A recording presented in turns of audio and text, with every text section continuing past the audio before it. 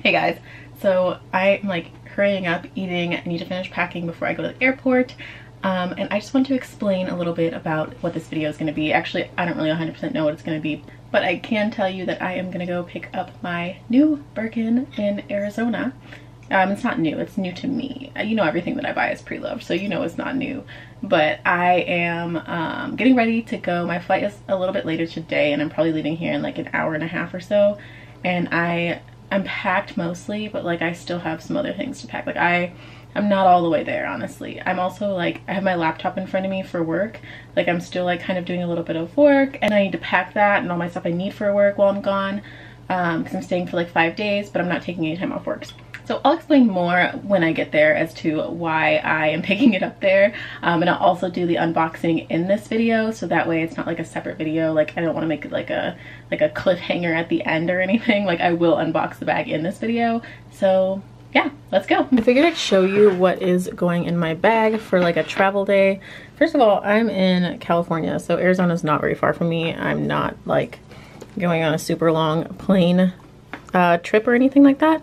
So I don't need to pack a ton of stuff in like my personal item. I have my insert in here. It is from My Thai. I love their inserts. This one actually just came in the other day. I've been using the Birkin 30 insert in my Kelly 32 for like since I got it. And then I finally got the right one for it, and now it fits much better.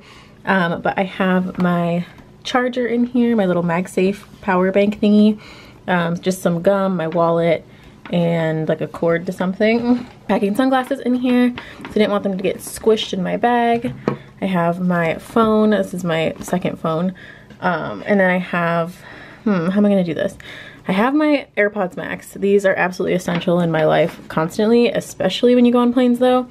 They don't really fit very well in here. I've tried it before and they don't fit great in here, but they're gonna have to make it work because they need to come on the plane with me, and I need them for work also because now I can't function without them. I'm so used to them. And I'm just gonna stick this microfiber cloth in there to clean off my phone camera and my regular camera.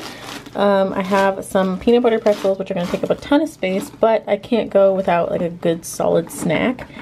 And then I think that we can close it. I might have to move this stuff around. Hold on. I mean, is this enough of a reason to buy a Birkin 35 or a Kelly 35? Like, because I feel like it is.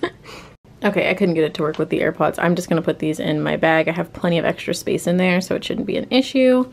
I just got this Briggs & Riley suitcase, and I am pretty excited about it. Like, it's supposed to have a lifetime warranty. It's supposed to last a really long time, be great quality, so I'm stoked about that.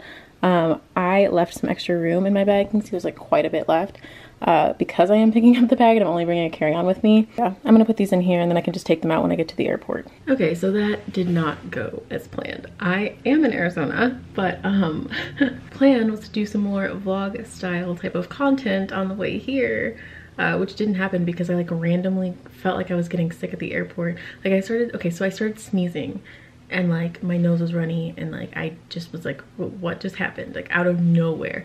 After I already went through security, after I went and sat down and waited at my gate, and I was like, what is going on? So I called my boyfriend and was like, I think that I just got sick out of nowhere, like because I didn't know if he was gonna have to come pick me up again after he just dropped me off. And I was like, I don't know what's going on.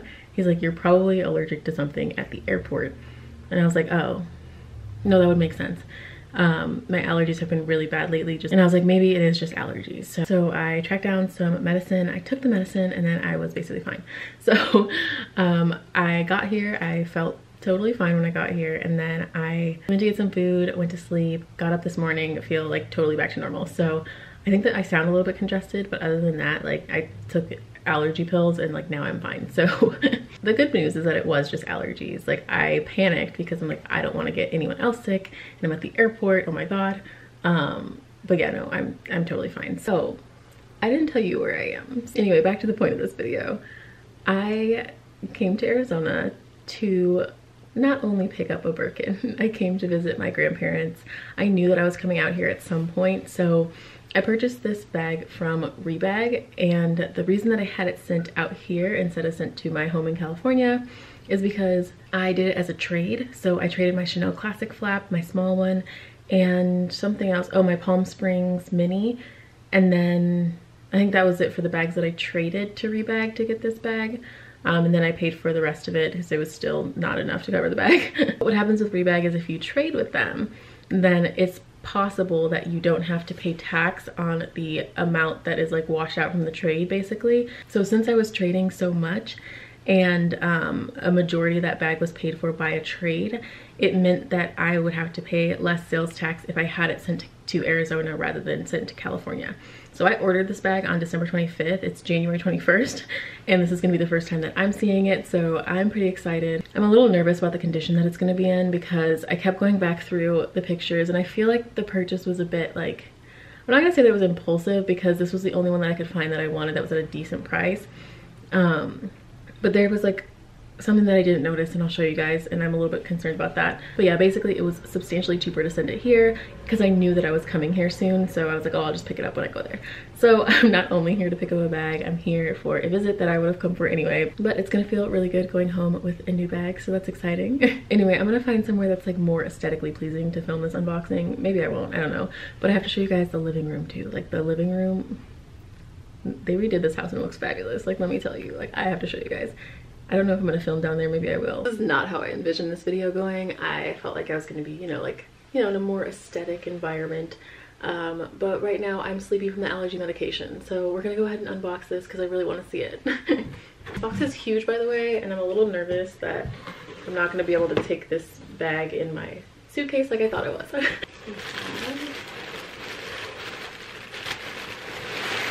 It's upside down.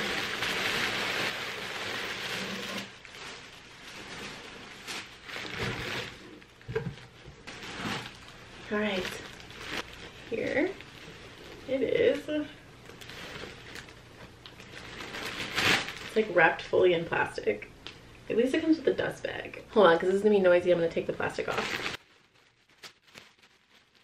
I'm worried about this because it is final sale, and also I'm a little bit nervous about the condition that it's gonna be in because I don't know. I was like, oh, it'll be fine. And then I started looking after I bought it and like looking at the corners and being like, I don't know. Like, I was like a little bit hesitant about it after I ordered it. But yeah, hopefully I'm like pleasantly surprised because I'm a little nervous that I'm not going to be satisfied with the, that's why I'm like hesitant. Like, I'm not, like, I'm excited, but like, I'm nervous. Anyway, let's just do it and let's see.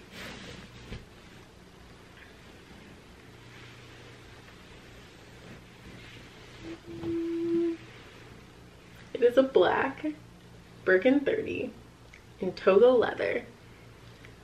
You know what? I really don't know what I was like super worried about. The thing I was worried about, you can see that the corners are smooth. I think this light helps show it really well too. Like the corners are pretty smooth, like that there's been quite a bit of wear on them. That's part of what I was really nervous about. The other part that I was nervous about is that the leather on the picture, like I really couldn't tell what type of leather it was because it says that it's Togo leather, but when I looked at it, like the pebbling is pretty big. I guess that's what you call it, pebbling. Like it's pretty big, like Clemence leather, right? So I was like, well, I don't know how the bag is gonna look. I do see veining in the front. I don't think that you're able to see this on camera, but I do see veining in the front, which leads me to believe that it actually is Togo leather. I think that it's totally fine. I'm pretty sure that they're right, like they're like experts on this stuff, so I'm gonna go ahead and trust them. But I'm gonna open the bag up because I want to see. Let's see. It's already not returnable, but this is actually not nearly what I thought it was gonna be like. I think that the thing is too, I feel like sometimes on these luxury websites they make things look better than they actually are in person, but sometimes they make them look worse, which is good probably for them because then we don't have people complaining like, oh, it looks worse in the photos. But like, it was really zoomed in on any type of like corner damage and anything that this bag had going on. And while I see that it does have like some damage to it, not damage, but like from normal wear, it's not that bad. But the thing that I'm worried about is on the inside. Okay, so the part that I just didn't even see before I ordered it, and it said it in the description, and it's totally my fault. Like this is not like a Rebag's fault type deal because this was a pretty good price, but the zipper pull tab is missing. And let me show you what I mean by that because I have my Kelly 32 over here. Let me just take the bag insert out. So normally there's a pull tab on the inside zipper. Oh my gosh, it's also really hard to show on a black bag. There's a pull tab. There's like a little leather pull tab right there. attached to the zipper, but this one does not have that. And it said in the description that the pull tab had been detached, and that it wasn't gonna have that. So it's not their fault. It's my fault because I didn't notice ahead of time, which is, I don't think it's that big of a deal. I'm gonna put a bag organizer in here anyway. I have never used the inside pockets of my Kellys or Birkins, so I don't really think it's that big of a deal, but I think that, like, let me move back, like I'm so close to the camera. I think that it like made me a little bit nervous though. Also, if you know how it is with like neutral colored Hermes bags, it's kind of hard to find them at a good price. Like the more colorful ones, you can a lot of times get a good condition plus good like price. But with the colors like black and gold, sometimes like I've noticed that you kind of have to sacrifice the condition in order to get a good price, which I don't mind that much because these bags are meant to last for like a really long time. Also, you can get them spa'd, and which might end up being something that I do with this bag. Okay, so the other part is right here. Do you see this like indent right here? I believe that that's from the bag being closed for like a really long time and probably stored improperly. That it doesn't really bother me. I was more concerned about the missing pull tab. I also don't think that I should be that concerned. I don't know. I figured what I would do is see, let me move the camera up. Hold on, this is so awkward. Okay, so I figured what I would do is see how I felt about it when it got here. I know that it's like final sale, it's not returnable, but also like with these bags you can sell them. So that's the thing, like I could sell it and probably get very close to what I paid for it, or in some cases a little bit more than what I paid for it, whatever the case is. I wasn't too nervous about that, so that's why I'm fine with taking some risks like this.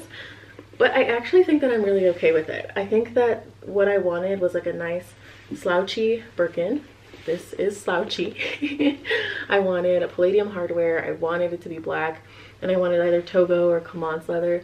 I would have been okay with Swift leather too. I'm actually a big fan of Swift leather, but the reason I'm glad I didn't get Swift leather is because I have this bag which is in Swift leather, and they're already pretty similar, and like I don't really want the same bag, same leather, similar size, like all that stuff. Like I don't really want that. But like in the pictures, the corners looked almost like discolored, like they looked like they were painted with like the wrong color or something, but I think that it was just the light like reflecting off of it, and I don't think that that's actually the case. Like it looks like I'm looking at it in pretty good lighting, and it looks like not nearly as bad as I thought it was gonna be. I'm actually really excited to get a bag insert in here. Like I said, I love the slouchiness, but I do like to protect the inside of the bag. I'm like scared to get like attached to it because I want to inspect it further, and like I'm really nervous. Like I'm thinking like 90% that everything is okay, but I'm still like a little bit nervous. So after we get off camera, I'm gonna just inspect it further before I decide like what I'm gonna do with it, because I don't want to get attached to it. Like it's kind of like getting like a new dog and then you find out that you're allergic. Like I don't know. I'm also not myself because I'm on allergy medication, and yeah, I am very sleepy. These two bags too similar. Like they look a lot alike. I've really been loving this Kelly though. Like, and I love Birkins. Like I'm a Birkin girl. I've had a black Birkin with silver hardware before, but it was a 35. And I figure the 30 would be like would suit my lifestyle now better. I still want a 40 though. Like I still want the 40, same colors. I don't know if that, I think that's kind of overkill. Like if I get a Birkin 40 in the same in the black with the silver hardware, I feel like that's a bit overkill. Like I feel like we're doing too much at that point, and I need to shut it down or get something different. Like this is not, I don't know. Wait, okay, like I'm looking at it in the camera. She's cute. I like it. Okay, let me just go and like either take a nap, gather myself, inspect the bag. Like let's just give me a minute and I will be back. I had a chance to sleep on it, had a chance to look at it some more and decide, and I really feel like this is still the perfect bag for me. I know that it has some damage on it, but it looks like it's in like good enough condition, honestly. After I like looked at it for a while, and after I actually loaded my stuff up in here, I put my things in here, and I was like, okay, is it really that big of a deal? And will I notice it after a while? Will I start to regret that I'm keeping the bag? And I don't think so. Like, honestly, I think that it's fine. I think that it's something that I won't even really pay attention to in the long term. I'm not a person that needs their bags to be absolutely perfect. So that makes it a lot easier for me to accept certain flaws in bags. I think that at first I was a little bit nervous that this is kind of a big deal, but also having it be in black with silver hardware, it's everything that I want, the size that I want, everything, and I think that I'm willing to look past that. I honestly think in the long run it's just not going to be a big deal to me, and I'm glad that I slept on it, especially because I was super tired yesterday when I was filming the unboxing. So I'm glad that I slept on it. I woke up with a clearer mind and more awake, of course. Now I feel like I'm good to make the decision to keep it. So I am really happy and really excited. Like, now I feel a lot more excited. I feel a lot more relieved now that I'm like, okay, no, I think that everything is good. This is right. I'm good. I'm okay with this. I'm good. I'm glad that it's already a little bit worn in, because that means that I'm gonna wear it more. I'm gonna use it more. I said the same thing when I was unboxing my Kelly 32. That's something where I've just learned myself well enough that if I get something that is in brand new condition, I'm just not gonna use it because I'm gonna think that I'm gonna mess it up. So having something that's a bit worn in is actually really good for me, and I'm happy about it, and I'm happy about this purchase, and I'm excited to take it home. I can't wait. Okay, so sorry for having this like vlog unboxing being all over the place. I really hope that you guys still enjoyed it. If you did, please give me a thumbs up and subscribe to my channel if you want to see more videos like this one. Also, if you want to follow me on Instagram, I'll put my Instagram on the screen too. It's Kate Swan, and I will see you all in the next one. Bye, guys.